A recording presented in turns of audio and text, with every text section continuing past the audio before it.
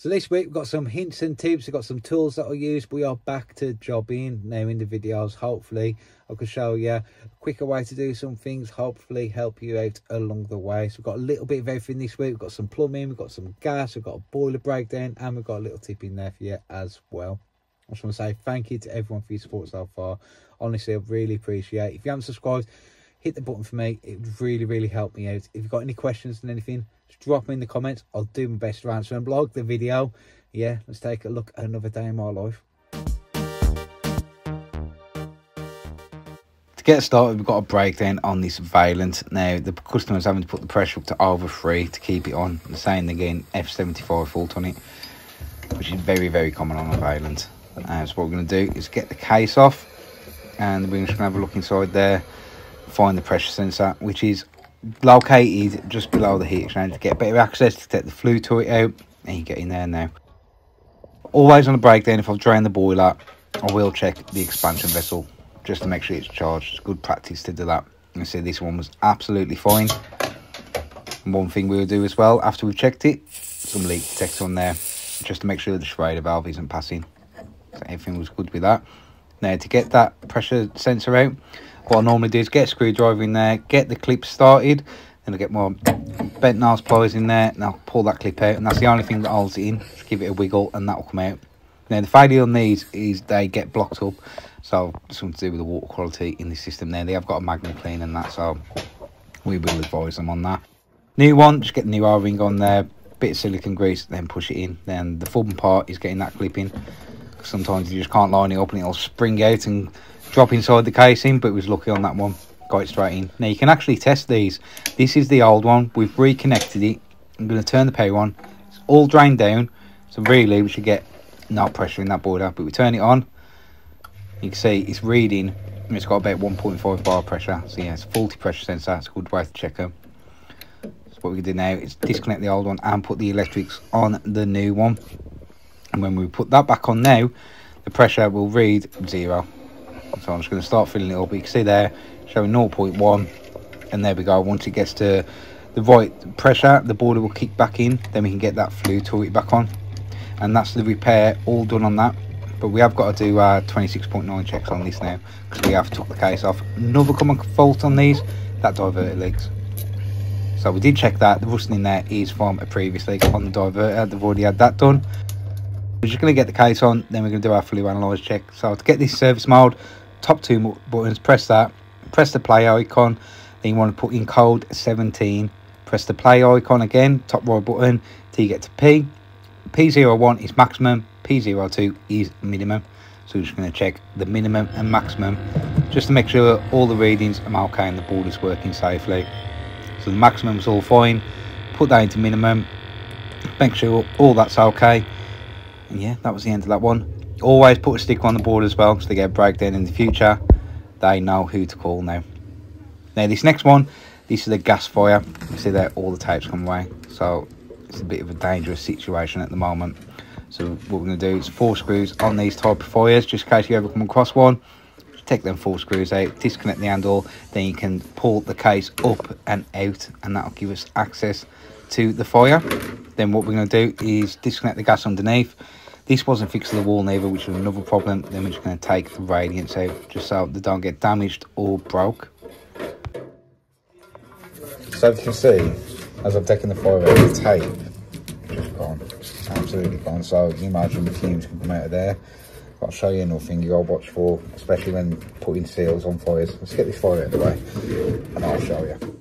So if you look at the plate where it seals, you've got gaps here, so it's not fully sealing there. So what I'm going to do, these joints here, I'm going to put fire cement in so it's a full seal then, and in the gaps here as well, just so that then both sides is completely sealed. So the tape ain't going to go in them grooves, so now I'm just going to fill them mortar lines there and make sure it seals back. That's what I'm going to be using, a bit of fire cement and just put it in the gaps like that. Really easy to use stuff this is, so it don't take long to go off neither. So I'm just going to get that in there all the way around. So that's all sealed up now. You notice we've took that out. That's just a bit of tin that was pop riveted on. Isn't correct. It was all starting to come away from the wall. So that plate will actually fit perfect there. This is what it was designed for it to be wall hung. So what I'm going to do, I'm going to wall hang it. So what I'm going to do is cut the skirt in there, so I can get this half back, alter that gas pipe, just to get it up and into the fire. Right, so we've just got the multi-tool, cut off the skirt in there, and that is going to go right back now, so that looks better. All this sealed up with fire cement, so that stuff don't take long at all to go off, but you can see that's how it's supposed to be, that's how it's always been. Someone's come along and just put that plate in there to try and get it on the floor. With them rivets, it just wasn't sealed at all. You'd have to put all tape around here, seal all this. It just didn't look right, didn't sit right with me, so I agreed with the customer. Let's mount it on the wall. Back to where it was. We can adjust that gas pipe. That's all sealed now, so let's get the closure plate on with the tape. See, I've taped all that up. Good few layers on that, to be fair, because it is pretty hard to get a stick to, but it's like metal on metal there, metal on metal there, so the tape has a dip, but I just wanted to see belt and braces, just a lot of tape on there. I can trim them ends if I want to, but I just want to make sure that that ain't going nowhere. So now I can hang the fire and look at adjusting that probe. I will do a flue pull test, just light it, put it in there, make sure it all passes, go and check it outside, but yeah, I'll do that, then let's get the fire back on the wall. So them are commercial bombs.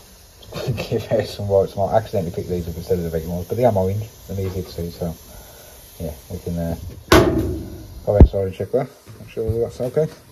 Yeah, I've all the pipe work there. I don't know whether you noticed it. Did you notice this? That is a bit of 8mm shoved into 10mm. And we call that a Whitney Houston on this channel. But because I was altered the pipe anyway, I thought, you know what, cut it out, bit of an extension piece, curve it up into the fire. I'll put more tape on the top as well. So I've got about 4 layers of tape on there. Because it is a bit hard to get the stickiness on it. But that is solid, absolutely solid, fixed onto the wall now. Last thing to do on this now is test the gas. So we'll go down and do that. Just doing the tightness test now. That is all passed, but don't forget, there's 2 places you've got to do LDF. It's one around your nipple, get some LDF on your nipple, and the handle. So the last 2 things you disturb that to turn it on, so just make sure that isn't leaking. LDF the nipple as well. There is something else in there that is a bit concerning. If you know what it is, put it in the comments. The gas is all fine. Let's do a spillage test. Normally on the old side it tells you where to put your match, so we'll do a spillage test, get the fire front back on, and see what that looks like. I say you see that tape at the top, but I'd rather it be safe and not come off again, because that tape that you seen earlier was only about 8 to 9 months old, if that. So yeah, plenty of tape on that. Yeah, I mean, of course at the bottom of it, really, like the tape at the bottom. Not a lot I could do with the gas pipe, but that I know now that's safe for the customer. Just a very quick tip for you guys. So I'm just doing a service on this Ideal oil mini, and we need to clean the filter and recharge the expansion vessel. Obviously you can see the filter's in a very awkward position. That's a washing machine hose. It fits perfect onto them type of filters with a 3/4 connection, so I can get it down here into my bucket and recharge the vessel. So yeah, always get a washing machine hose. And some people say you should get like an electric pump, but to be honest with you, I like the workout. Get your steps in, don't you? So for now, I'm sticking to a foot pump. Yeah, that is a handy little tip if you've got a filter in an awkward position. So I'm going to be updating and changing this radiator here, older than me. So yeah, I've got the system drained down. I'm just going to show you a couple of tools that we use and a way to work out the height of your radiator when you're replacing one. So yeah, it's all drained down. Let's get this old one on. So first tools and plumb tubs. Got one either side because I'm going to disconnect the valves. Yeah, these are really good. I think you get 2 for about tenner. So yeah, always recommend them. So let's get these valves off, then we can get this radiator out. Now I can hear you all now saying use a span, and I just find it easy to use grips. The valves are coming out anyway, it's going to be brand new valves, so I ain't really bothered if I scratch the nuts.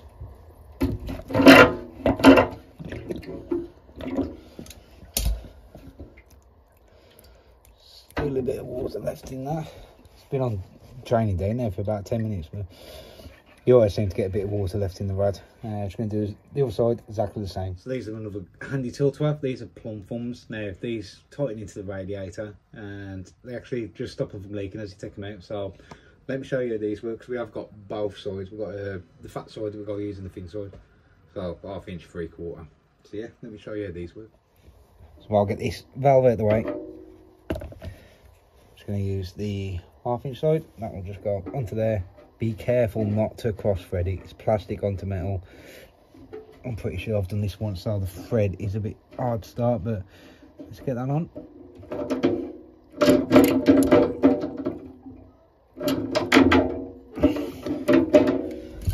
There we go, that's it locked in place. You can actually use that as a handle as well. I always pick it up from the rad, but yeah, people say you can use it from handles. On this side, she is the bigger side. That should just tighten onto there. There we go. Yeah, I'm going to get this valve off and I can get in there and tighten that up properly. But yeah, that should be ready to come out now. Plumb thumbs at the ready, and what we're going to do is just lock off the vent, so we haven't got an open end on it. But I'll still, force of habit, I'll still pick this up and flip it over. But yeah, then plumb thumbs just stop any muck coming out the bottom of them. Dust sheet, the whole house, I've got to put that bit of dust sheet over there. All downstairs, I've got dust sheets in here. Let's get this out. Right, so should be able just to lift it up. Now it comes. Just like that. I say then plumb thumbs in the bottom, and go worry about anything going on the carpet on the dust sheet, because it'll just stop it all coming out. But so there's force of habit, I will flip this over before I carry it downstairs.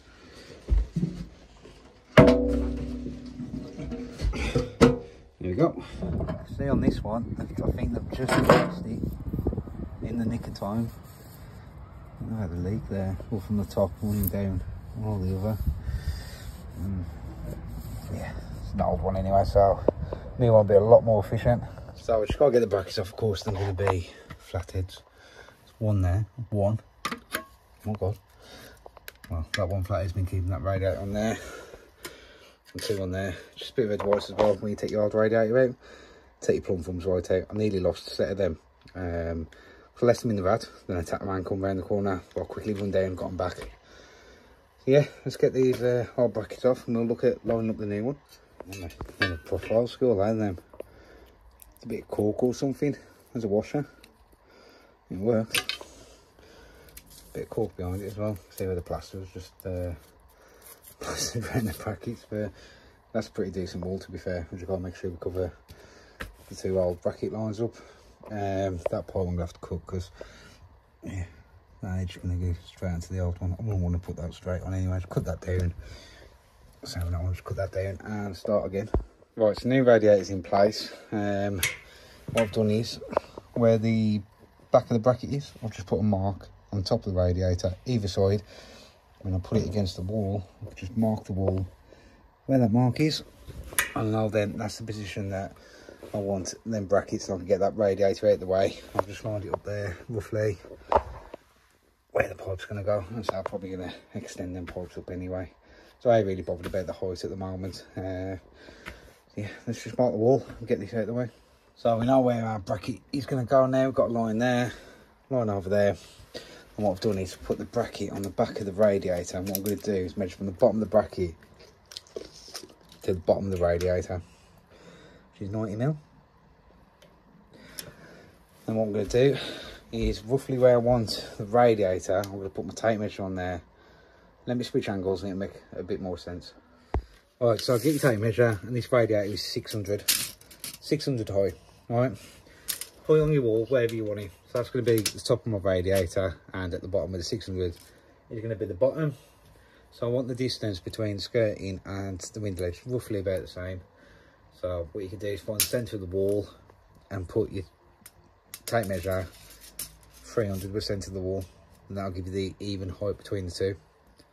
So there's the centre that I wanted, just there. Just took a measurement from the skirting to the bottom of the sill, halved it, it was there, put 300 there, so that's going to be the top of the radiator, just there.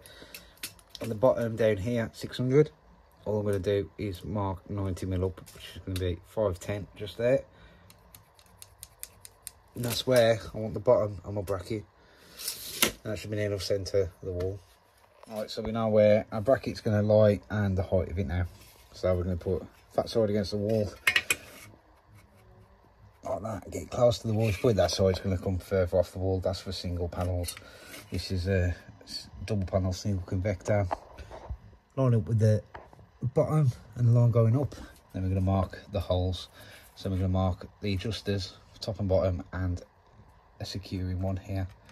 So 3 holes on both sides.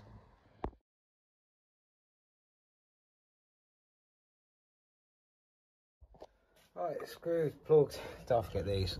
These are anti-rattles that come with the rad. Just little plastic lugs. And go on there, stop the radiator from rattling. Right, and if we've got that right, should be able to drop that radiator on, and it'll be exactly where we want it. Let's give it a try. There we go. See on the wall. So they've got the even gap between the two. A lot of people put them lower, but I asked the customer, I said put it in the middle of the wall. So yeah, just got to adjust the pipe work, get that in there. The towel still using that rapid blue stuff. And you see it will just literally go in finger tight. That's it. Literally that. And it'll go off in about 5-10 minutes. I should be able to get that one, but this side, yeah, too far away. I'll show you how we can sort that out. So this side's gone perfectly back on. Lovely, absolutely great. This side, see, I've had to put this extension bar in. And you get these from your local plumbing merchants. They're just a lot bigger than the ones that come with it.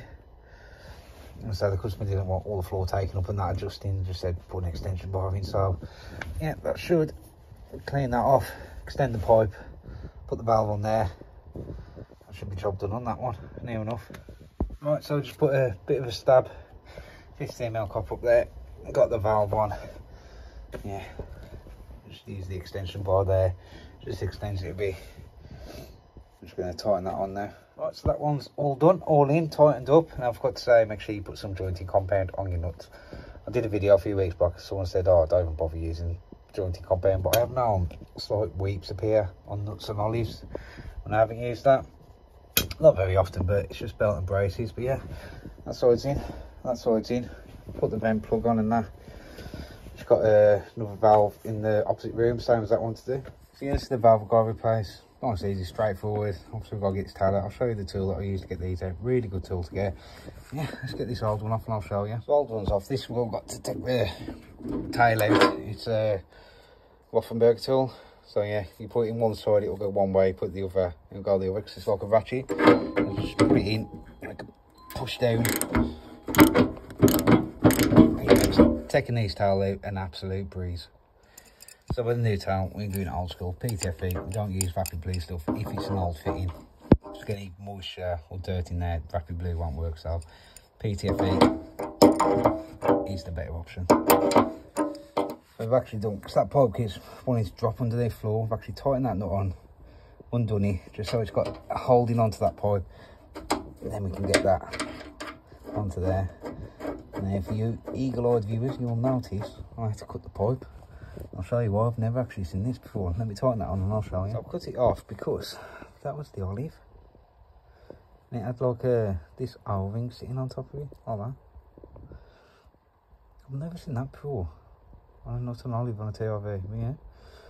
I'll just cut it off and start it again. That's it all in. Just got to clean my nuts. Actually, you've got clean nuts. Yeah, that's that TRV all changed. Fill system back up. Before I do that though, what have I got to do? Turn off the bathroom rad to get the inhibitor. Always forget to do this, but not today. So yeah, that one's off, so get the inhibitor in through the top. Alright, so just finished bleeding the rads upstairs. I should only have to do them. I'm just going to put this up just over one. Seems a nice drain off there for us to use. You should get that over one. I think what I'm going to do is run the heating. Get up to temp, make sure there's no leaks up to temp. Well, that's really a good time to start packing away, get all the stuff on the van, have a cup of coffee, because customer just made me one. So yeah, test that to temp. That should be the job done. Other than the inhibitor, got to get an inhibitor in. So last job on this, get some inhibitor in the system. I'm going to say, I'll just do it from a tail well. If I've got one, it is a lot easier. I'm going to spill in there. Steady. A bit of a tip when you're doing a inhibitor bottle, put it that way with the arch facing that way, and it won't plug. Do it the other way then, it will glug. Yeah, that's all done. Let's get that back on, turn this rad on, gate blade. There we go, that's it all getting warm now. Lovely, nice new radiator. Lined up perfect, that's so I'd say a bit of an extension bar on that one. Yeah, I'll say the customer's got a choice whether I'll get all the floorboards up and just swipe a little palm extension there. I'm happy with that, so yeah, it's job done on that. There we go, no dramas this week. I know sometimes my videos just look like drama, but I'll just capture what I do in that week, put it out there. And that week there's no dramas, but hopefully some of the hints and tips in there, some of the tools that I'll use, they'll help you out along the way. And so massive thank you to you all again for your support. Honestly, I really appreciate it, and I'll catch you on the next one.